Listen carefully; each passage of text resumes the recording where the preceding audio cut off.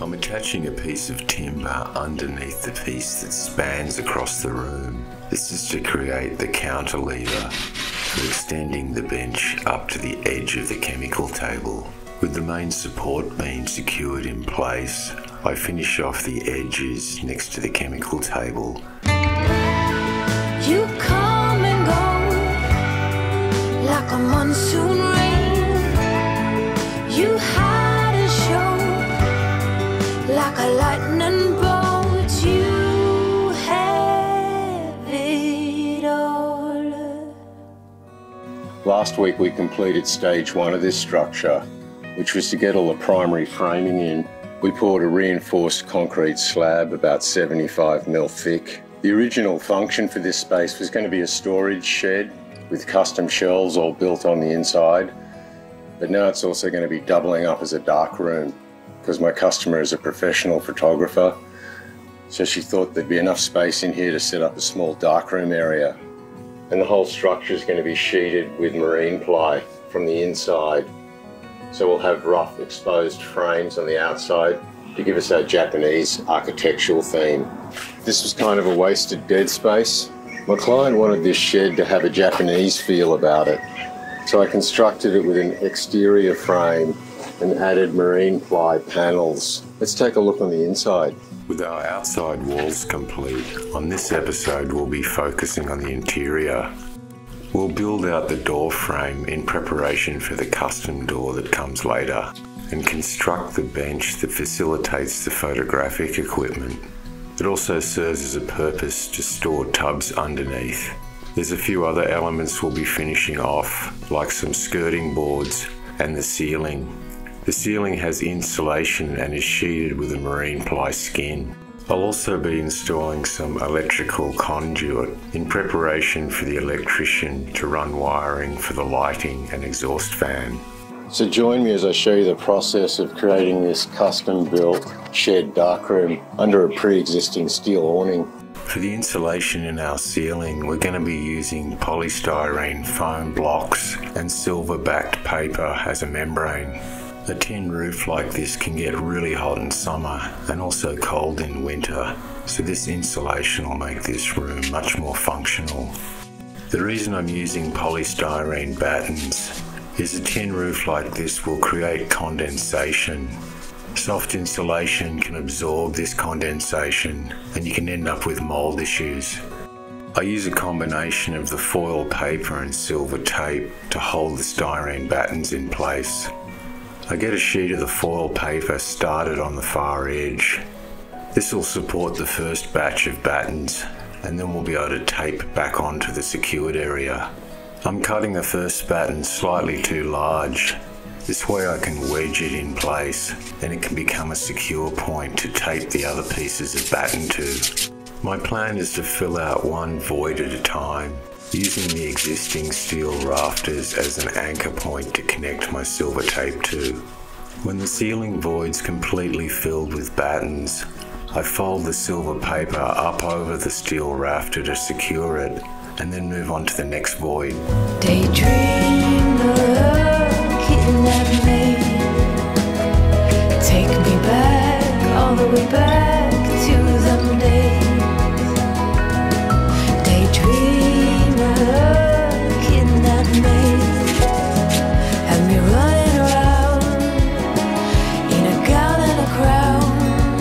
A good way to cut the polystyrene is with a score and snap method. I use my set square as a guide so I can make square cuts. Cut one side of the foam batten, then turn it over and transfer that cut with little notches, and then cut it again using the square as a guide.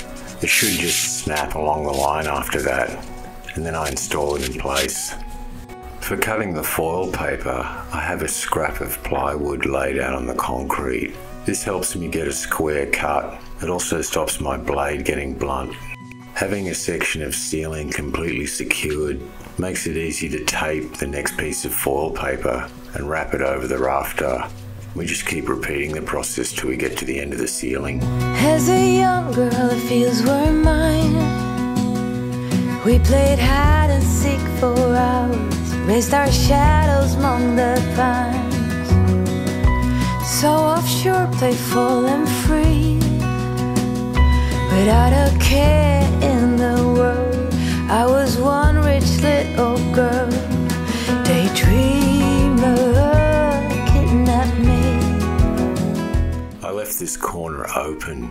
We'll be installing an exhaust fan later to help with the fumes from the darkroom chemicals.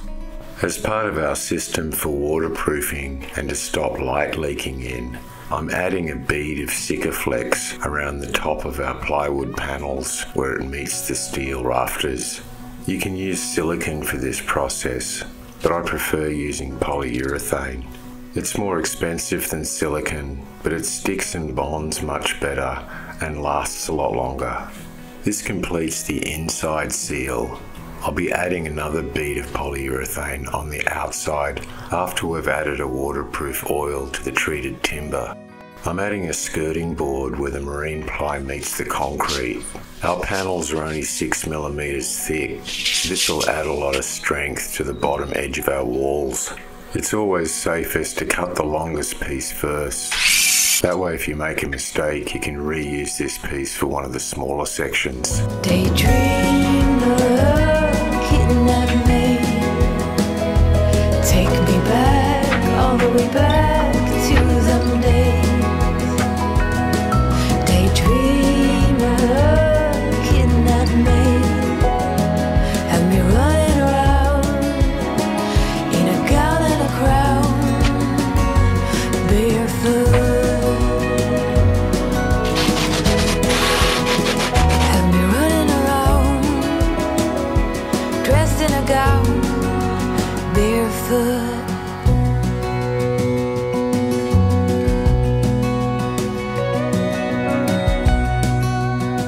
Next I'm going to work on this soffit area above the doorway.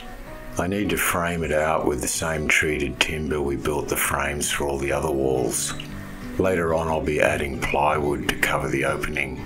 It's also going to allow the exhaust system to vent air outside the room without rain getting into the system. I'm starting with the largest piece first, which will be a continuation of the main header beam we installed in the previous episode. It'll need a notch cut out of it so it can fit around the existing steel rafter. I'm using a different process to achieve this time. Instead of doing multiple slices with my circular saw, I've drilled some holes and I'm using my jigsaw and the circular saw together to cut the notch out.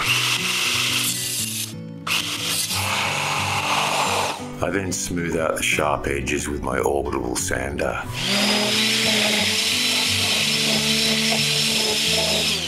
I test fit it in place and take a look at how I want to attach it to the pre-existing steel awning. It has a pretty snug fit and matches the main beam well. I've decided the best way to attach it securely would be to anchor it into the steel rafter. This involves me drilling a bunch of pilot holes and fixing the screws through the back of the steel into the timber. Building castles out of sight, reaching for the grand. As willows align, we lose track of time. Let a path climb.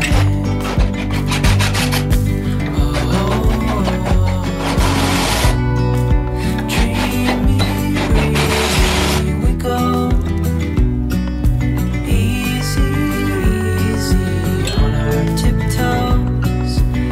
One of the offcuts of the 2x4s we manufactured for our walls happens to fit this other piece perfectly, which finishes off the framing of this soffit. Part of the preparation of this doorway overhang was installing some electric conduit, so it's ready for the electrician to connect our lighting and exhaust fan power. The finished darkroom has a marine ply ceiling as part of the system to keep light out, so I'll be constructing a frame to support these marine ply panels. It's made up of lengths of timber secured into the top of the walls that support other pieces of timber that span the ceiling. With the first piece attached to the large heavy roof rafter set on its side, we work our way around the perimeter of the ceiling. I've attached a temporary block to this first piece to work as a ledger to help me get a tight measurement for the next piece we're going to join to it. To get a really accurate fit, I rough cut the piece slightly oversized, put it in place and scribe the mark for the next cut, trim it off and return it to check its fit. Besides being a frame for our ceiling, these pieces of timber also help reinforce our marine ply panels. The combination of the skirting boards and the ceiling beams helps secure the top and bottom of our panels into our heavy framing material.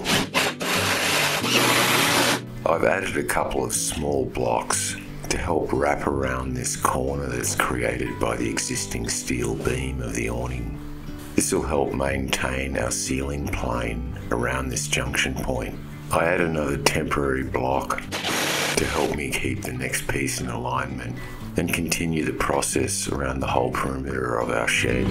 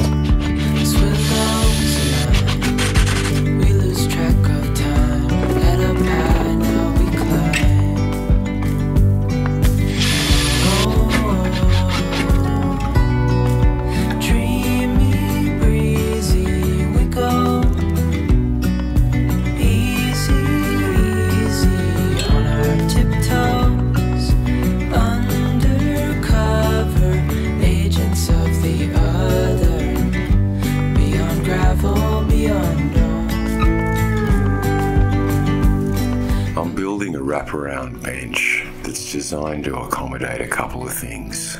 It needs to match the height of the photographic chemicals table and be strong enough to hold up the heavy enlarger and other photographic developing equipment.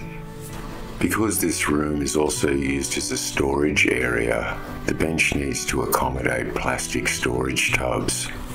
I'll cantilever the bench off the wall to allow easy access for storage underneath. I'm keeping our two main photographic elements on hand so I can design this bench around them. I established the height of our bench by referencing the photographic chemical bath. After getting a measurement, I cut a piece of scrap plywood to mark out the height and perimeter of our bench. I'll be constructing the bench frame the same way I did the ceiling, just lower down the wall. Slow traffic cause me stress. Show no panic, I'm just bumping a dress. And I know that I'm older, I'm done. I do what I want. Spending Sunday at the gym, trying to fit in. Counting the days until I meet my future husband. I try to be kind to myself. I said, girl, you got this.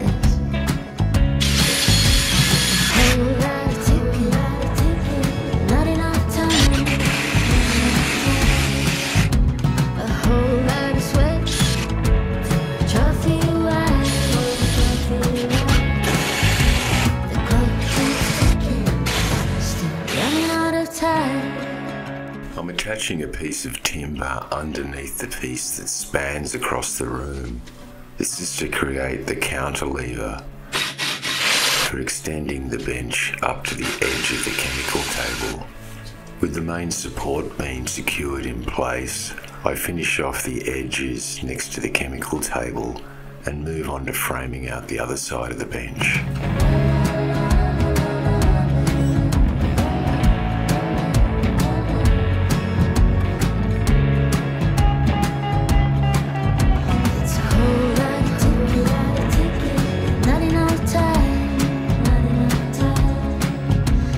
Oh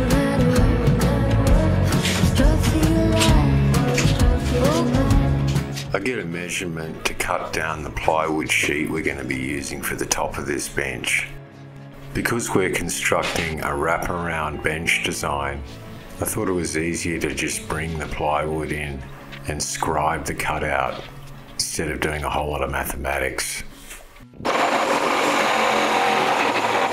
I'm using the jigsaw to cut this so I could have curved inside corners. I check it for fit and then fix it in place with countersunk screws so it can be flat on the top of the plywood. 9 to 5 was my dad's advice. Don't think twice, I want the luxury life. My beauty can lose, but I'll use it. I'll take what I want. Oh yeah. A whole lot of tickets, running on time. A whole lot of work. Don't see why, like me. Oh. So traffic cause me stress. Show no panic, I'm just born in a dress. And I know that I'm older, I'm done. I'll do what I want. I'll do what I want. Spending a Sunday at the gym, trying to fit in. Counting the days until I meet my future husband. I try to be kind to myself. I said, girl, you got this. A whole lot of tickets, not enough time, not enough time. A whole lot of sweat for a trophy wife, for a trophy wife. The clock keeps ticking, still running out of time. I'll be adding a custom built door later.